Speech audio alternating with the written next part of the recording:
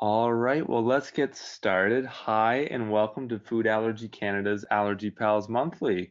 My name's Kyle, and I am so excited to welcome you to this month's session.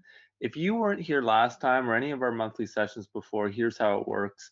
We talk about a certain topic, and we have fun polls, interactive activities, and a question and answer time at the end. So start thinking of your questions now. And this month's theme, it's a hot one: managing food allergies in the summertime. Something I bet we're very excited about the summer and dealing with food allergies. There's a few special scenarios. We're going to learn all about those tonight. So, yeah, we're going to be talking about a lot of things about summertime. I look forward to hearing about what you're excited for this summer. And there's going to be some stories, some trivia going on, some games, the Q&A at the end. So lots going on. Don't miss any of it. Oh, and also some polls too, which we're going to do very, very soon. So a little bit about myself before we get into summertime and allergies. I have food allergies myself. I'm allergic to peanuts, tree nuts, egg, fish, shellfish, and actually mustard too. And my hobbies, I love playing guitar, ukulele, and volleyball, and playing hockey.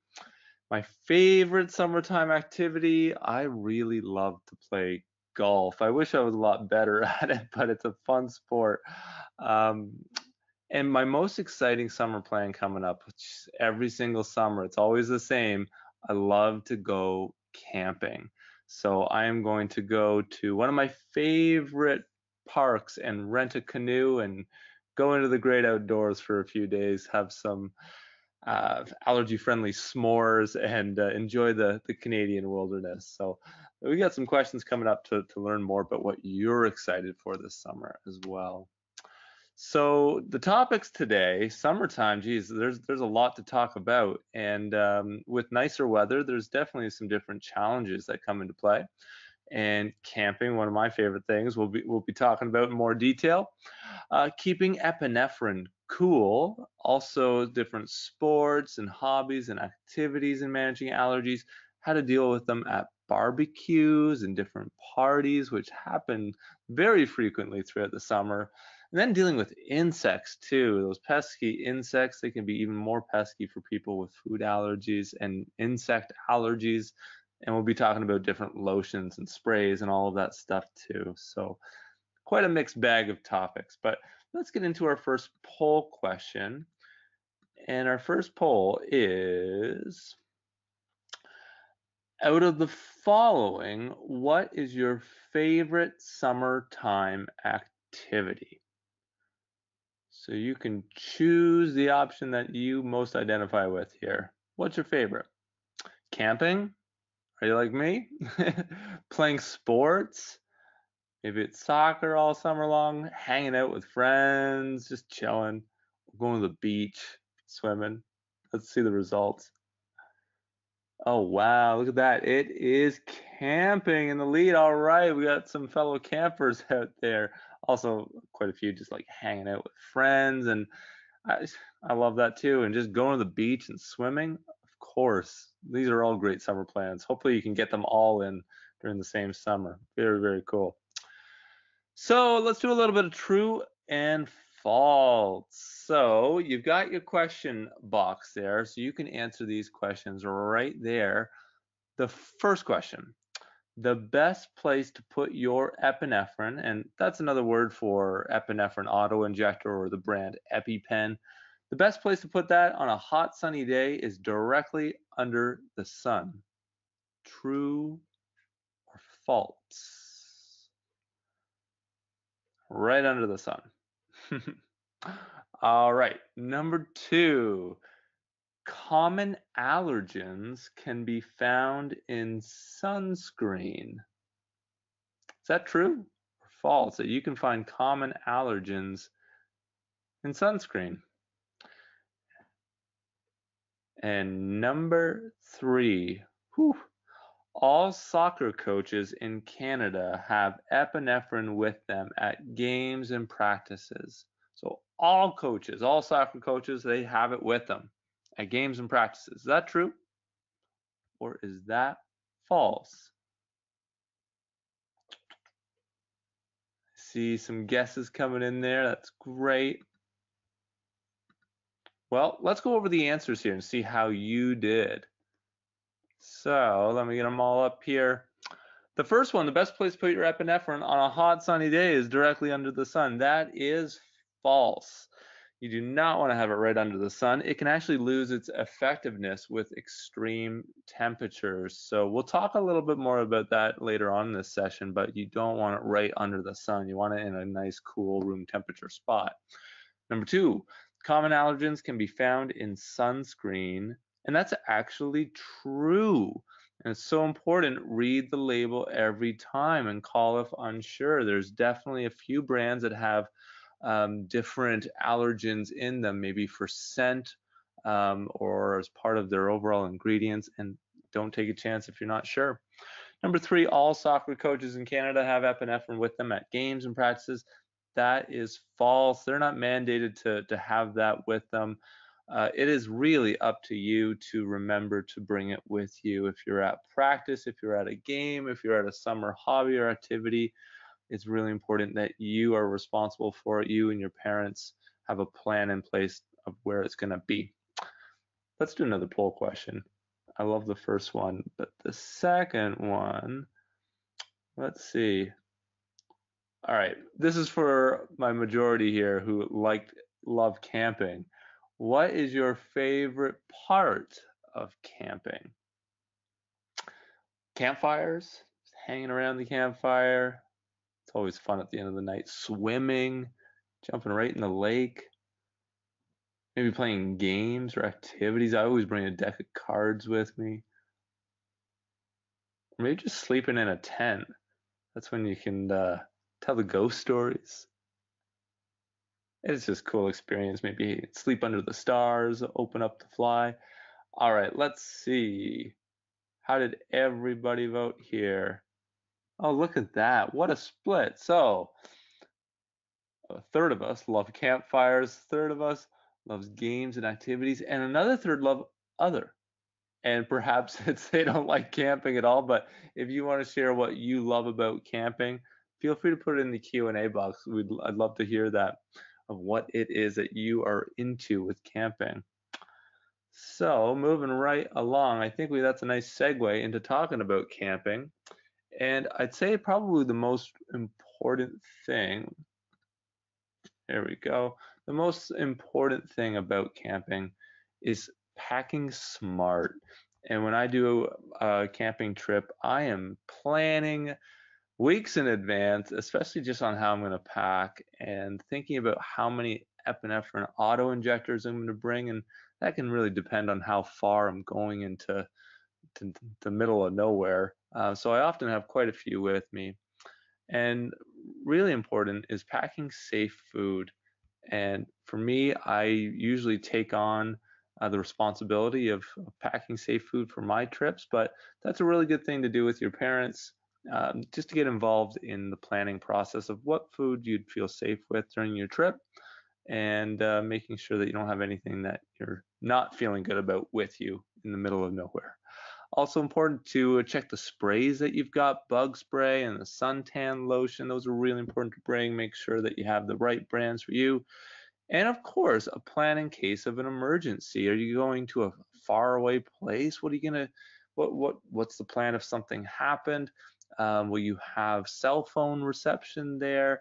So those type of things, you never really want to think of the worst case scenario, but with camping, it's really important that you kind of plan for all scenarios, because yeah, a lot can happen when you're outside the comforts of home. But is it worth it? Absolutely. Camping can be a ton of fun. You just got to be prepared, plan accordingly. And a couple more little points here. Obviously, bringing more auto injectors than usual, and packing for safe snacks. Trail mix is a really common thing with camping. And unfortunately, trail mix really has a rap for involving common allergens like peanuts and nuts. And you can really make your own customized trail mix that's safe for you. There's no rules of trail mix, so you can get your own ingredients and make something that's really delicious and make you almost excited to take a break on the trail. Yeah. And for some of you, maybe you're going to day camp this summer, and that is a ton of fun as well. So, with that, a few things to remember, and really the most important is that you're telling the camp about your food allergies. You're asking what foods are going to be served if they do serve food. Some they just want you to bring your own brown bag lunch, but if they serve food, ask about it. And also ask if there's any activities involving food, any arts and crafts or other food-based projects. And when you're at camp, you should always have your auto injector with you and let others, especially your counselors, know where you keep it at all times. And if you're unsure about the food or not feeling comfortable, you can always bring your own safe food from home, and hopefully they can help you find a place to keep that safe at camp. And obviously, like school, when you're at camp in the summertime, you should still not be sharing food or accepting food from others. That is a very universal rule wherever you are. All right, let's get into another poll question here. Let's see. Ooh, the beach. And maybe you've been to the beach already. Maybe you got a trip planned up. But here's a question for you. If you went to the beach, where's the best place to keep your epinephrine? Where's the best place? In the car? On top of your beach umbrella? Good luck getting it up there. In your beach bag in the shade? Or leave it at home? And it looks like 100% of you knew the right answer. In your beach bag in the shade. Absolutely. Please don't put it on your beach umbrella. And do not leave it in the car. Cars get really, really hot, and you don't want to get your epinephrine overheated. And obviously, you need it with you, by you. So leaving it at home is not a good idea. I was just at a beach this weekend. Oh my goodness, it was fantastic. And I actually found a place in the shade right on the beach where I had my bag, and it was no problem at all. And some beaches have different bushes around, or you bring a beach umbrella to keep shade. This was like a little cove, a little cave, and it kept everything at a nice cool temperature. So very happy I found that spot. Awesome. Next up, let's talk about epinephrine in the summertime. So obviously we know you want to keep it in a cool spot. You don't want it in the direct sunlight because that can cause extreme temperatures, and it might not work as effectively if it gets exposed to that type of sunlight. So we don't want to do that. So you can consider having a special bag for it. There's different insulated carrying cases for epinephrine, and just consider having a special bag where that's the bag that should never just be lying out in the sunshine. It's really important you're not leaving it in the car, especially the glove compartment. You don't want to leave it out in any type of direct sunlight. So, keeping it on you in a pocket, in your bag, in your purse, these are all great spots. And also remembering, obviously, do not leave it at home. It's always got to be with you. So, in the summertime, things are a little bit different. We're out of school, so you do have to have a plan, and make sure that you have that routine, because it's a different routine all of a sudden, and you want to make sure that you're staying safe. So find a good spot to keep it. Make sure it's staying at a good temperature, and you're off to the races this summer. All right, let's do another poll question. Let's see, what will this one be? All right, excellent. Let's see. What summer activity will you be participating in? I am really curious what you're all up to. So, who's going to be doing soccer? And maybe you're doing all of these, so maybe pick the one you'll be doing the most of.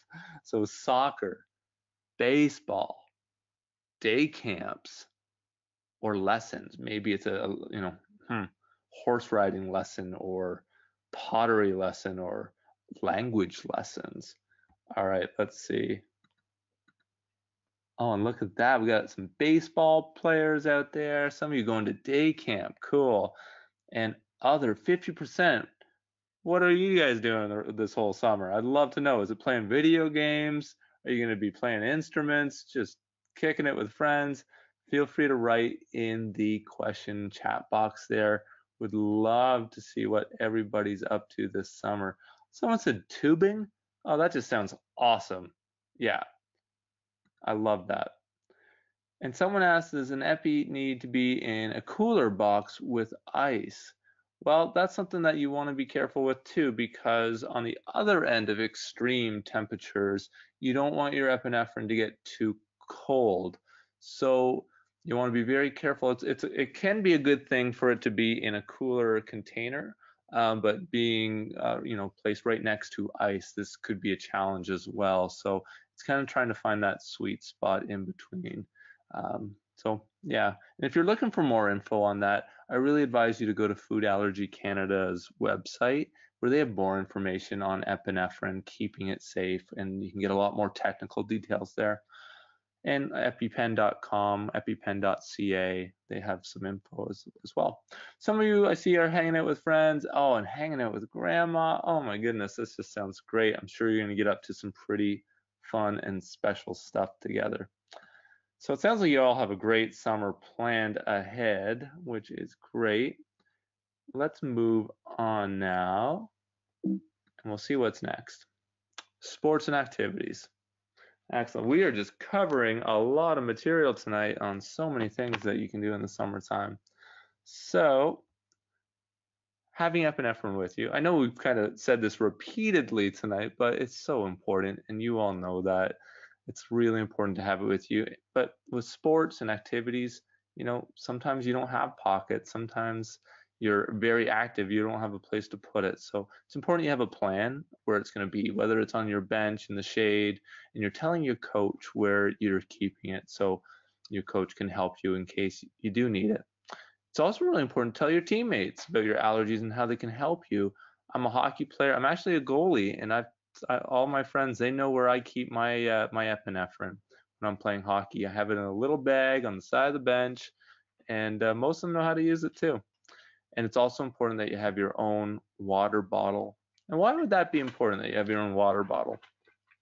Well, mostly because you don't want other people to be sharing your water bottle, especially if they ate something that you're allergic to. That could have cross contamination right there on your own water bottle. So, really important that you are having your own water bottle. And also, you are bringing your own safe snacks for energy. There can be a lot of different snacks going on that are brought to the team, and other parents just might not know about your allergies. You might be new to the team, so important you just have your own safe snacks. For me, it's granola bars. For you, maybe it's something different, but I always find granola bars give me a good boost whenever I'm playing a volleyball match in the summertime. All right, let's talk about parties and barbecues. It is definitely barbecue season. So, really important you're informing the host in advance, providing suggestions for safe food, considering bringing your own food to that barbecue. But also, this is probably the most important point, watch out for cross contamination because on the grill, they might be cooking different things. For me, I'm allergic to fish, and I'm always just cautious about salmon and different fish being cooked on the grill if I just want a hot dog. So, there's other things that you can do, like cook it in tin foil on a separate pan. So there's other things you can do to get around that. You also need to watch out for serving utensils, that they're not double dipping, if you will, and going into two different things and contaminating different plates or dishes. All right, so let's get interactive here. And I would love to see if we can get some answers to this question of what would you do in a tough situation like this, where someone says at a barbecue, hey everyone, help yourself to all the food. There's no, sorry, you can't see that on my screen. There's no scoops for each dish, so just use your own spoon. Huh. Help yourself. There's no scoops for every dish, so you can just use your own spoon. Now, what do you think the problem is there? People might not have washed it, and there'd be cross contamination. Way to go. Absolutely. If someone's using their own spoon for every single dish, it's probably cross contaminating each one where they're mixing those dishes. And let's say one of those dishes has something you're allergic to, they use that spoon, they put it in the next dish. Well, all of a sudden that next dish has traces of that thing that you're allergic to. So that's not safe. So how could we deal with this situation? Well, one, it's probably a really good idea to let the host know in advance about your food allergies so they know, what some of the proper procedures could be. If they're serving something that you're allergic to, they know to keep it separate, to have a separate utensil with it. So, you ideally don't want to be in a situation where you're dealing with that type of comment. You really want to get in front of that. So, hopefully, cross contamination is dealt with way before it's even a possibility. Absolutely. Okay, this is my favorite part of Allergy Pals. If you've been here before, you've probably seen the Allergy Wheel of Fortune. If you haven't, it's pretty simple.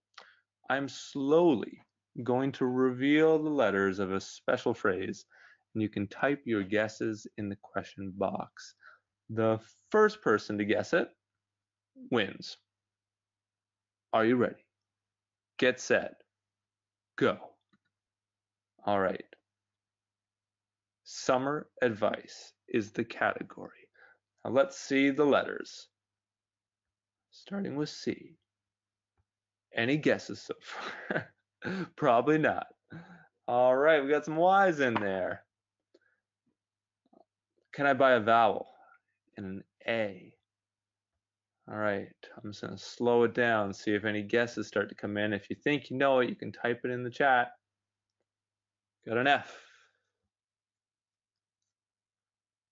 I would just be taking a wild guess at this point. We have some T's. I got nothing. Maybe you do. Okay, we have some more letters here. Any guesses yet? I have no idea what that second word could be. Oh, oh, two O's. That might be a big helper. And I think we have our first guess coming in.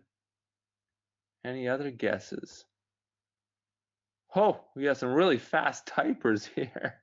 So we have quite a few of you now saying stay cool and stay safe. And you all got it with the very fastest fingers typing would be Fumi Sato Forest. Congratulations. And you all got it though very, very quickly. So I give you all a big summer high five. Way to go. So speaking of high fives and swatting in the air, let's talk about insects and insect stings. And many people are allergic to insect stings, and that's a very tough one in the summertime because that's when they're always around and annoying and all over the place. And it's important you're inspecting the area before playing, especially if you have an insect sting allergy. Look for beehives and avoid garbage areas where they like to hang out. And clean up food waste after eating because they smell that good stuff, that sweet stuff. They want to come and buzz around. So clean up, put it in the garbage, and then stay away from the garbage. Look in your open can before drinking. Really good summer advice. Never know what could get in there when you're not looking. Wear shoes when you're outside, barefoot. You never know what's in the grass out there. And zip your tent up tight if you're camping. If you just leave it open, it's open season, so important, zip it up. Pack bug spray, it works. Check the ingredients, make sure it's safe for you, and obviously always have your epinephrine with you. Especially for me, I'm not allergic to bugs, but I also still have it in my golf bag when I'm golfing out on the course because I do have snacks with me. Lotions and sprays, as we talked about in True and False. So suntan lotions can contain common allergens. Really important to read the label. Call the manufacturer if you're not sure. Stick to your safe brands. And sometimes bug spray. It can sometimes be made out of natural plant oils like citronella or soybean, which soy can be a very common allergen. So even with bug spray, you have to be careful. Check those ingredients. Poll question. All right, let's see what's the next one. I think this might be our last one today. And what a great one it is. Are you excited for summer? Two answers.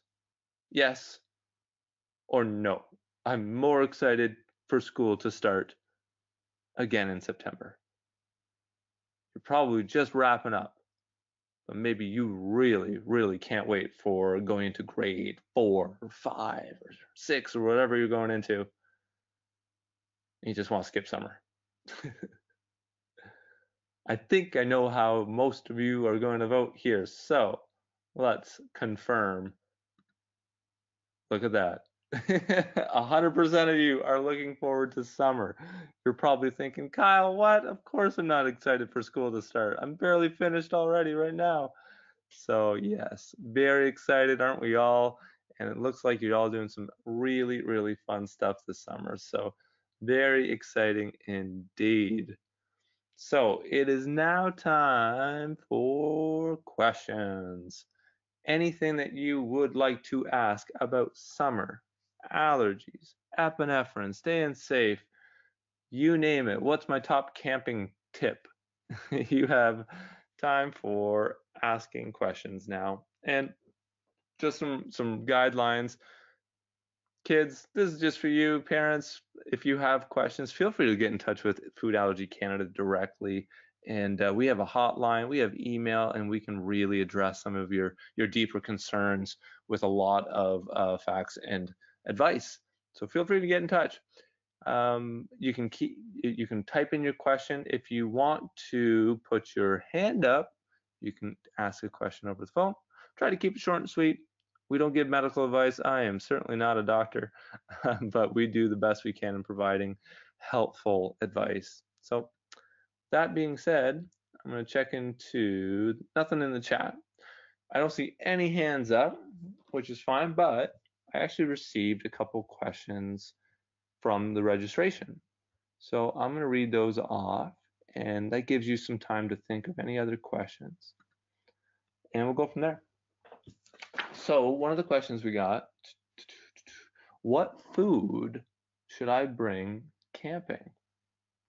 Well, let me tell you, I would say when you're camping, it is definitely not the best time to experiment with food since you're, could be in the woods and farther away from getting medical care. I stick to safe foods. And I also look at camping websites and cookbooks. There's some really cool ones out there of how to cook over a fire and do some really neat recipes. And I also think, is there a recipe I can modify and substitute if there is something I can't eat? Um, but ultimately, sometimes you just really need to buy the regular foods you already love. You just need to package them differently. So, put them in smaller containers and have different insulations for them to keep them cold. And that's it. Just kind of being creative with things that you already know. All right, I see some questions from some of you, which is great. Britt asks, why do I have an allergy? Good one, Britt. And oh, I wish I had the answer to that question. That's honestly the $1 million question. Why do we all have allergies? Why do I have allergies? Why do you have food allergies? And right now, we don't know 100% why so many people have food allergies. And it's about 6 to 8% of the population of kids have an allergy. So you're definitely not alone. It's almost 2 in every classroom. So they are quite a common thing. And good news is researchers are doing some great work trying to find out more information about allergies, why we're getting them, why more and more people seem to be getting them. But right now, obviously we have them and there's no cure at this point. So that's why it's important that we're just educated like you guys are. You're learning, you're here at Allergy Pals, learning so much more to help keep yourself safe. So at this point in time, I give you a big thumbs up for doing all that, for taking those strides to stay safe and keep up the great work. I know some days it gets tough, but you can manage it and you don't have to let them slow you down, especially in the summertime. So I know you're doing a great job with that, Britt. All right, the next one is how many EpiPens or epinephrine auto-injectors should you bring to a day camp or a campground? So, in most regular situations, one of the advised guidelines is always having 2 with you. And with a day camp, it's just up to your comfort level. if you think having another one on hand would be helpful, one that's given to a counselor and then two on yourself, it's up to you. But two is a good general rule of how many you should have. And at a campground, depending on how far you are from emergency help or help getting to you, that might dictate. So you might bring a couple more if that makes you feel more comfortable. But um, you know, campgrounds, yeah, it's you're farther away, so it's a really good idea to have your base of two and then go from there. Maybe you have a few more. I do some backcountry camping where it's in a canoe and farther out, so I definitely have quite a few more with me, just almost for peace of mind, and then knowing I have a cell phone that should get reception in these places as well. All right, the next question was oh, I find it hard to carry my epinephrine with me in the summertime, as I usually have it in my jacket pocket, and I don't wear a jacket in the summer. Where should I keep it in the hot summer months? Excellent question. Well, cargo shorts are a really great option. I love cargo shorts. You can throw it in those. Having just a dedicated summer bag, and that can be a fun thing to shop for. A backpack, a waist pouch that also carries other essentials for a hot day. A little mini water bottle, perhaps, and a little fan. So get creative, but yeah, try to work it in with your style, your fashion, and your lifestyle in the summer to make sure it's just a good fit overall. For me, cargo shorts is usually a good fit, or my backpack. I've always got a ton of stuff in there. All right, so I'll do, looks like one more question, and it is it safe to get ice cream with food allergies? Great summer question. Keep you cool with ice cream. Well, it depends on the place, right? Some places are very accommodating with food allergies. They'll have allergy-friendly ice creams. They'll have separate ice creams and scoops for those ice creams. So I'd say the most important thing is when you go into an ice cream parlor, you are informing them about your food allergies first and foremost, letting them know what you're allergic to, asking those smart questions. And I find sometimes places that have that soft serve ice cream, those are some of the more basic ice creams. I have more success with those, but again, you never know. So you got to ask all those questions, but that can be a good starting place. Well, that's it for questions. If you have any more questions, please feel free to visit foodallergycanada.ca. You can use our contact form there, and there's also our phone number where we have people that are happy to help anytime, Monday to Friday, 9 to 5. So give us a shout. We're always happy to help. Next month's session, hey, speaking of summertime, we're taking the summer off from Allergy Pals. We do this all year long. We've got programs in September starting up where it's an 8-week intensive Allergy Pals session where every week you're with a group. You can meet up with a mentor and a team of 7 or 8 other kids, get to know each other, make new friends. So you'll be able to sign up for that next week on our website. But the next monthly session, which is open for everybody, that's August 25th. And the topic's going to be the complete opposite of being free for the summer. It is going back to school. So hope you join us for that one. It'll be a really important one. Love to see y'all there. And you can watch past Allergy Pals monthly webinars on our website and on YouTube as well. And special shout out and thanks to the University of Alberta and TD Securities for making Allergy Pals possible. So thank you so much to everybody for attending today. I hope you make it next time. And lastly, please take a second to fill in the survey that pops up afterwards. We really appreciate your feedback. So until next time, stay cool out there and stay safe. Bye, everybody.